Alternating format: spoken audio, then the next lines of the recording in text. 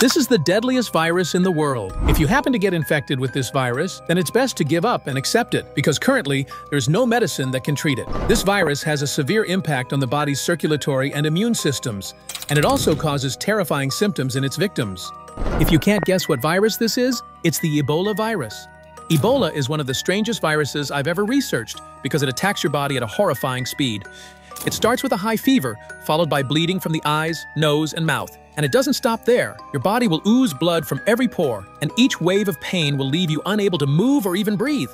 The way Ebola tortures the body is extremely brutal. It destroys the immune system, leaving you with no ability to protect yourself. And once the symptoms appear, you can die within just a few days. Even more frightening, there is no cure for this virus, no vaccine. When you're infected with Ebola, almost all hope is lost. Death comes without warning, and it comes with unbearable pain. So the only way to protect yourself is to stay far away from areas where this virus is spreading.